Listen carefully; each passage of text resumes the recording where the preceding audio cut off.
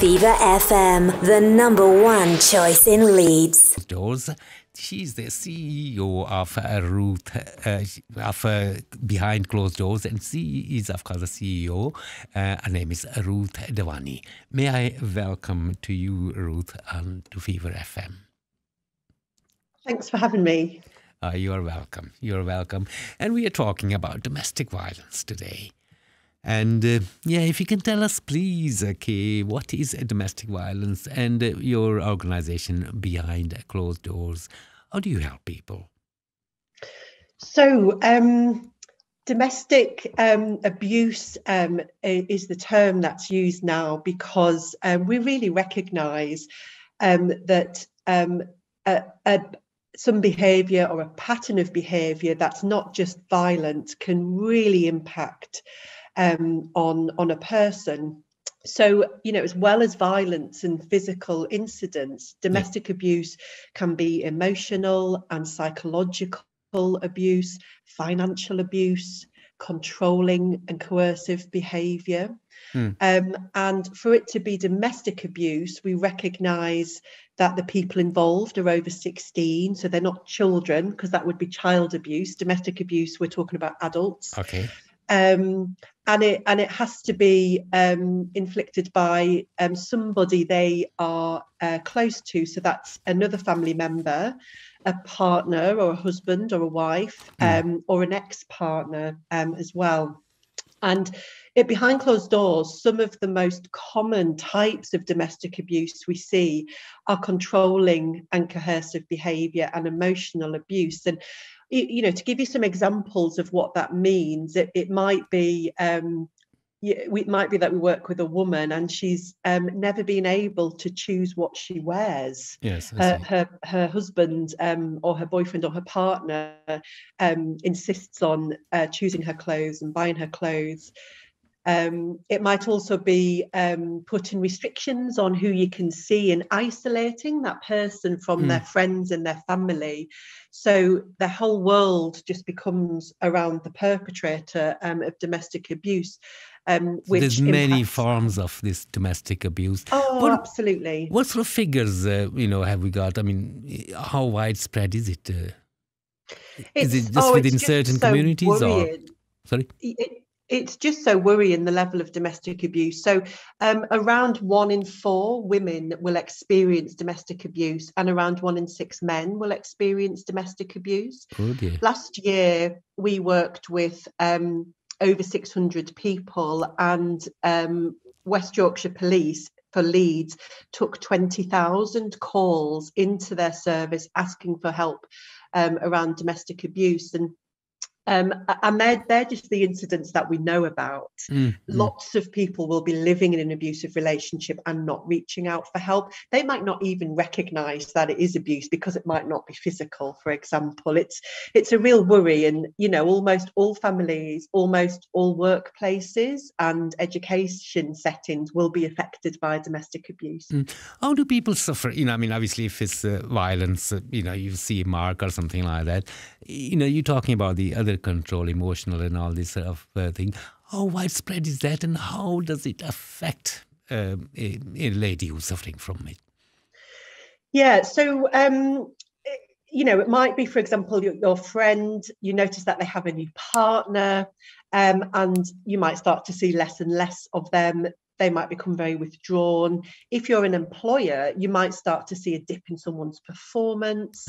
They start to experience signs of anxiety, depression, and they might not be performing in work in the way that they had been previously. You might try and make appointments with your friend to see them, go to the cinema, go out for lunch, and they're cancelling on you, and they might not be able to make choices for themselves, and you notice that change in their behaviour.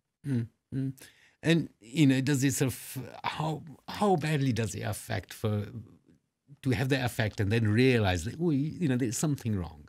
Do people come out themselves eventually, or Yeah, I mean, it varies for the person experiencing domestic abuse. You know, sometimes there might be an incident, and you think, oh, okay, this is not right, this is wrong. I'm going to get help, and you seek help to move out of that relationship into a safe place.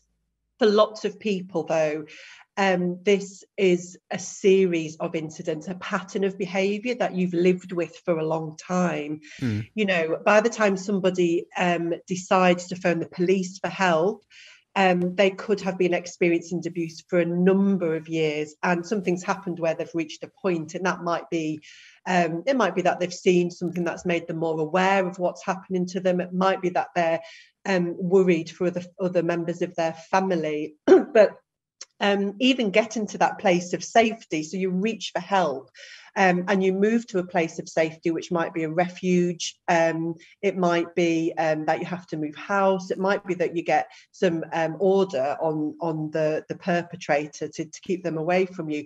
You've still got to then recover. And at Behind Closed Doors, we provide a prevention and recovery service where we work with people who are no longer in an abusive relationship. Oh, I see, right.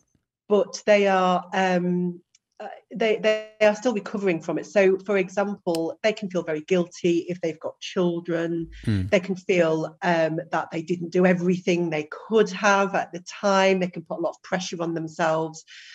They can be very fearful of building new relationships and new support networks, and their confidence, self-esteem is just really chipped away at, and lots of people feel that they are to blame in some way, which of course domestic abuse is always unacceptable, and the person experiencing it should not feel shame and should not feel that they're in any way to blame. Ruth, I mean, I've often people talk about this, and they say, well, if somebody hasn't noticed that they've been abused for so many years and all that, they're living in a way normal life. And, I'm sure you meet people like that, and after so long, they realize that, no, that was wrong. Is it, within that person, how long does it take them to realize that relationship is not right?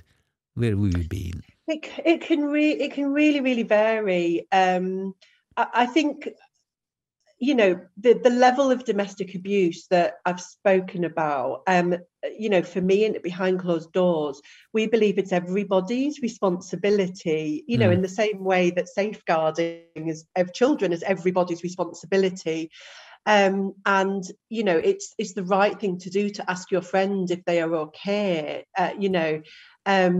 It's the right thing to do to raise awareness of what abuse is through lots of different ways. So it might be training for workplaces. It might be through arts and media, through radio shows as you're doing, yes. Through through dramas on television. It's right that this is a subject that is alive and we're talking about, and we stand together in this is unacceptable, and somebody needs to know what is available to them if they are experiencing it. And it doesn't matter if they're experiencing it for the first time, or very sadly, if they've been experiencing it for a number of years and they want to reach out for help. Behind Closed Doors, the other programme of support we've got is part of the Leeds Domestic Violence Service. And that's where we're working with people in the moment who've contacted the helpline for support.